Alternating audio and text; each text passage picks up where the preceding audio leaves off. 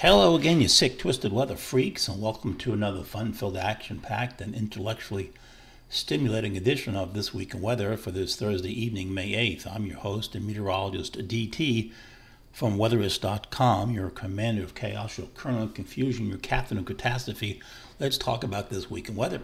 A lot to talk about here, a pretty active pattern, and we're getting some new information about the European summer climate models which are coming in, and also some rather interesting looking sea surface temperature maps. This is one I wanted to show you right off the bat.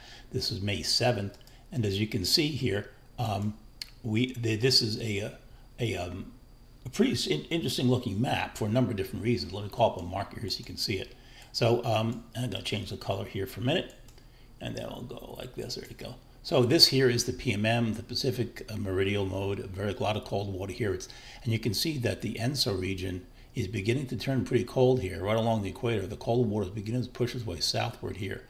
And if that trend continues, we could end up, I mentioned this last couple of weeks, we could end up with a weak La Nina for the middle of summer. That's not what the models are forecasting, but this pool of cold water is quite pronounced, as you can see, and it dominates much of the eastern Pacific. And what that does is that favors keeping the mean trough on the California coast, and that ends up producing a ridge in the Midwest areas for later on in the summer. And that's one of the reasons why the climate models returns much hotter and drier here in the Midwest states and the plains and the Canadian prairies for the summer. The new European climate model clearly shows that. Now, in the Atlantic, we have a lot of cold water off the coast of Africa.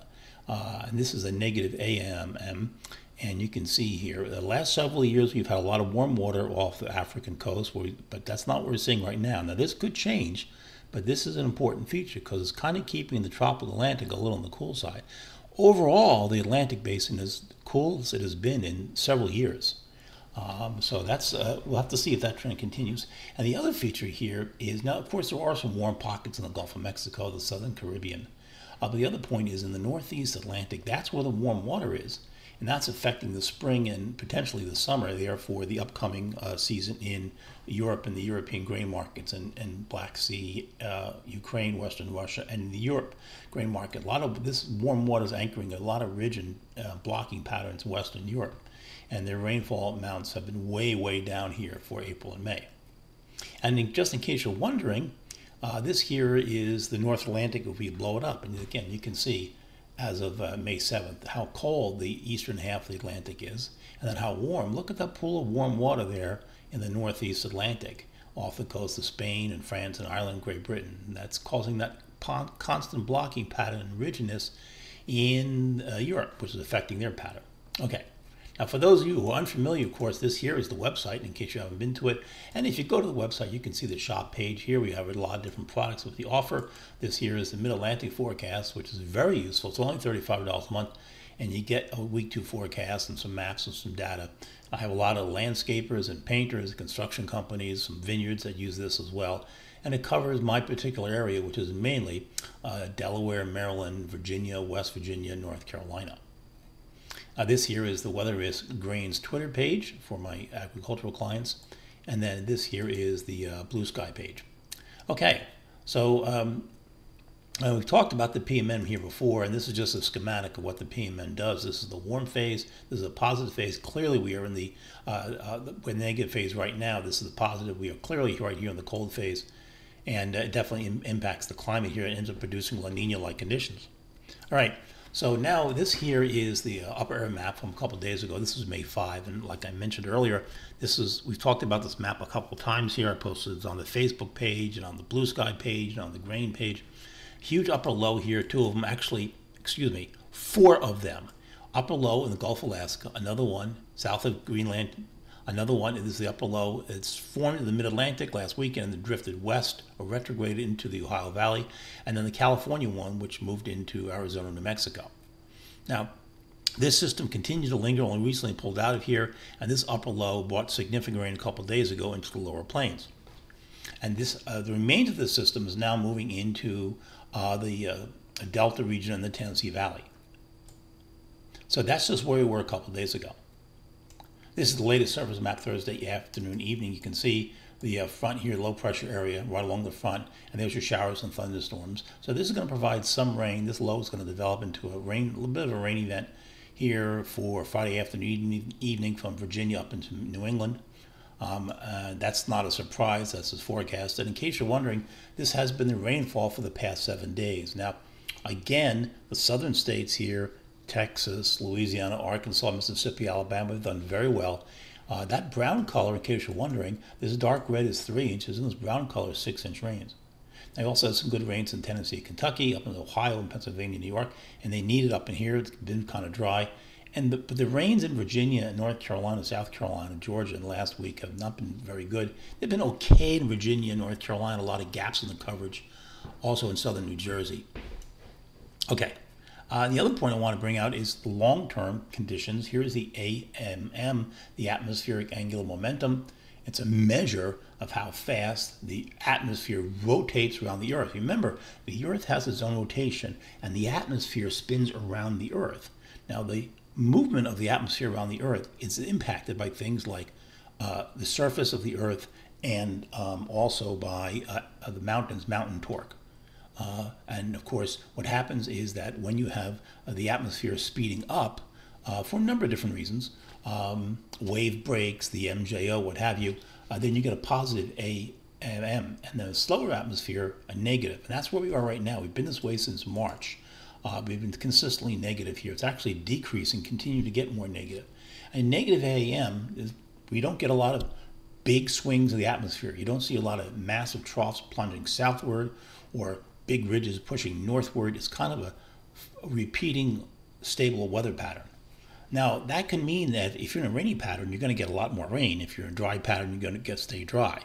But in terms of the pattern amplifying, we don't see a lot of that when you have a negative AAM. And the MJO is not helping. One of the ways to get this feature to change, to get this AAM to go positive, is to get the MJO to wake up. And as you can see, European GFS the next 30 days, it's stuck in the neutral circle, right through into the middle of June 7th and June 8th. All right, this here is the surface map. Let's go back to more operational weather here for a minute. This here is the surface map for June 7th. There's the cold front coming through. Oh, let me bring this forward.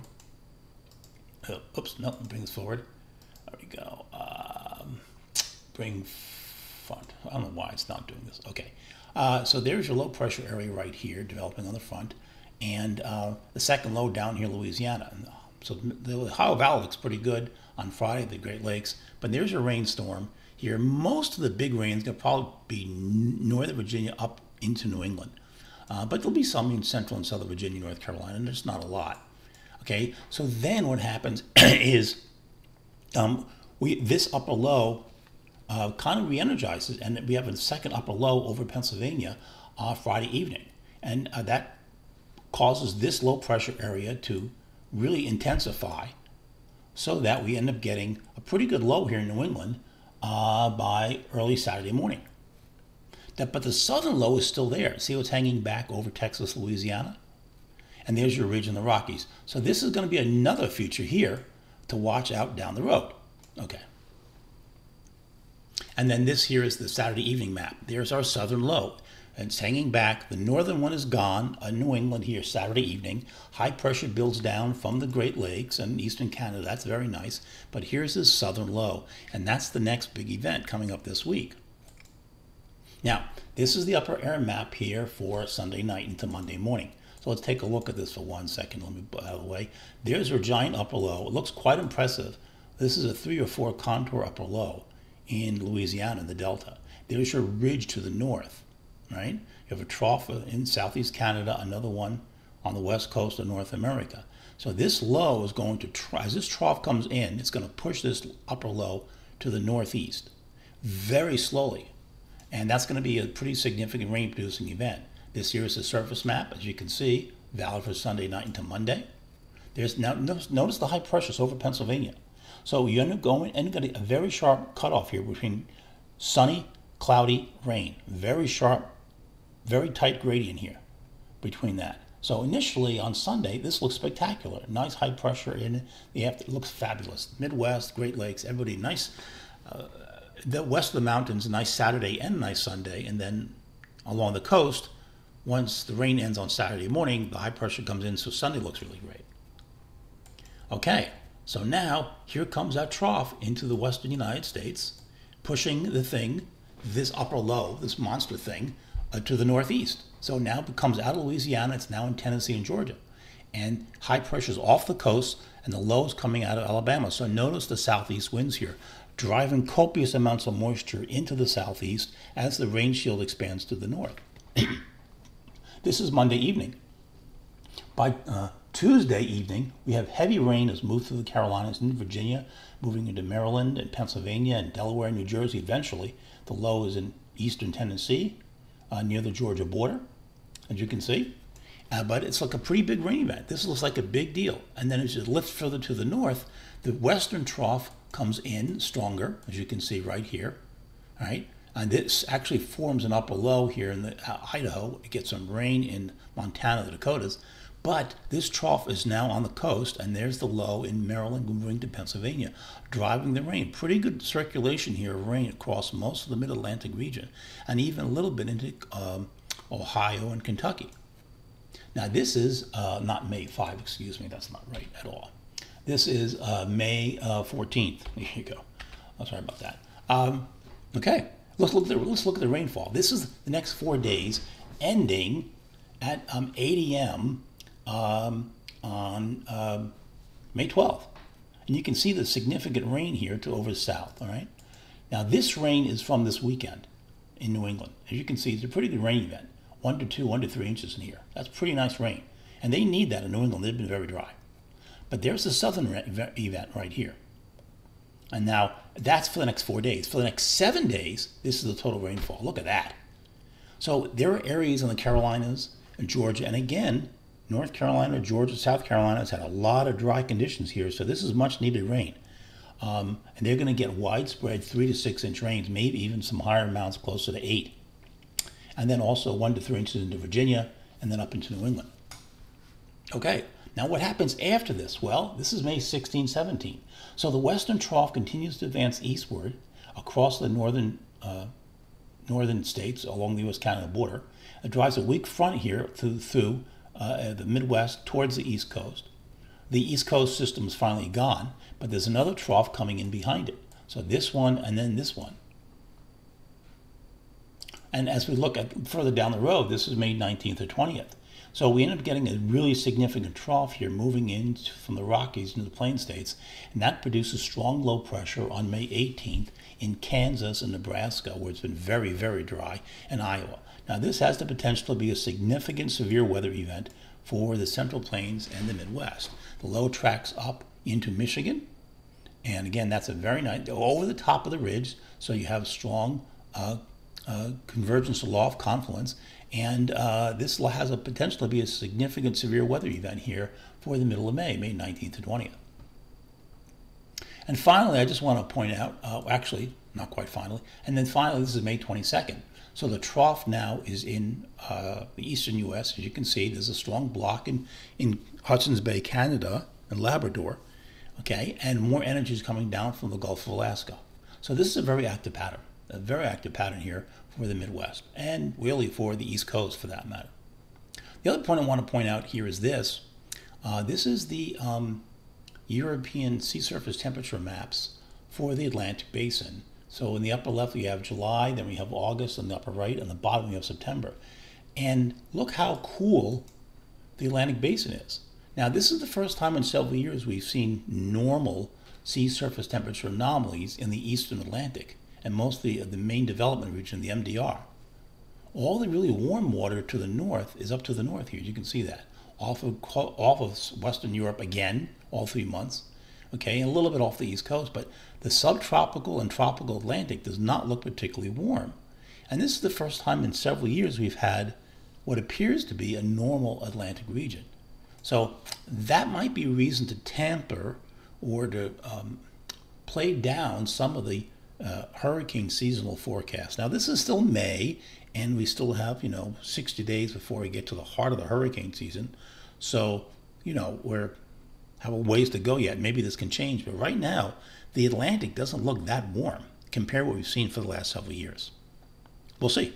Okay, this is meteorologist at DT from Weather Risk. I will see you over on the Blue Sky Weather Risk page and on the Facebook page and on the website.